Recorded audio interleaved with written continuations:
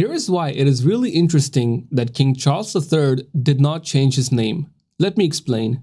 When King Charles became the new king of the United Kingdom and Northern Ireland, he did not change his regnal name and instead kept his birth name and will go by the name King Charles III. Normally, when a British monarch takes the throne, their regnal name is different to their birth name. For example, King George V was born as Albert Friedrich Arthur George and chose George as his regnal name.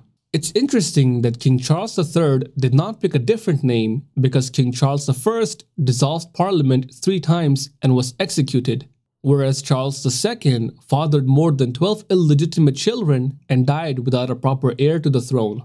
Charles II also dissolved the Parliament in 1681 and ruled alone until his death.